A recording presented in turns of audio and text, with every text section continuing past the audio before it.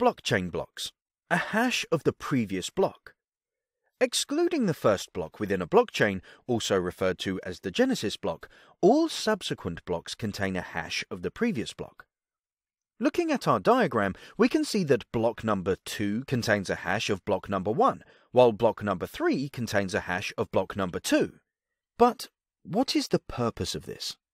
Well, by adding the hash of the previous block to the data, or records of its subsequent block, the hash of the subsequent block is now partially based on the hash of its preceding block. And please note, we use the term partially, as each block contains its own records too.